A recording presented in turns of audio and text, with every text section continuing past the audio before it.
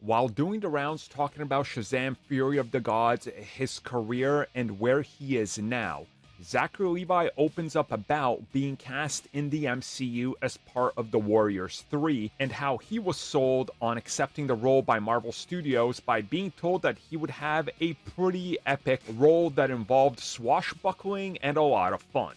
And then he did nothing.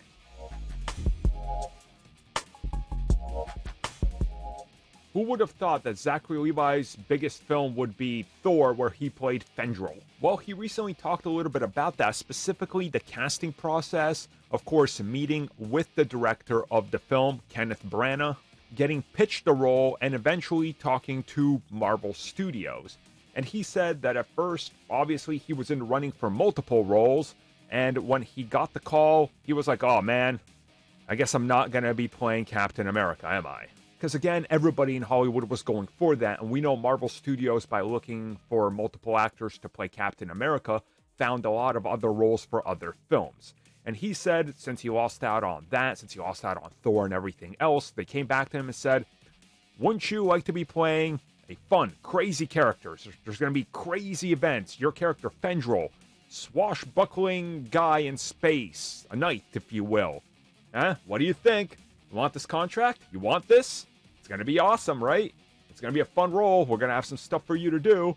And he says Marvel Studios lied to him in this regard because, well, there wasn't a whole lot to it, was there?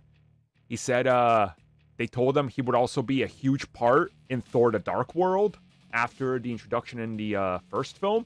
But then that ended up changing due to director changes and the ideas for Thor: The Dark World. So ultimately, all of it was kind of removed, and he never got what he was promised. He said he's only seen the first Thor, never watched the second one. He feels like the crew wasn't utilized. The Warriors 3 were kind of wasted, which I 100% agree with. I think all of them in Sif were 100% wasted.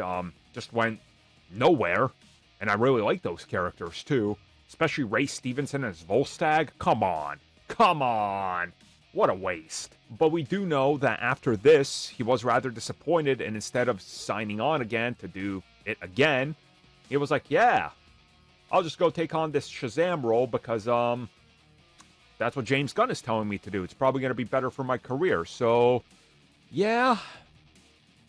I mean, you know, the grass is greener on the other side, especially when you're looking at the options of starring in your own franchise versus literally playing like ninth fiddle to the MCU. So, yeah.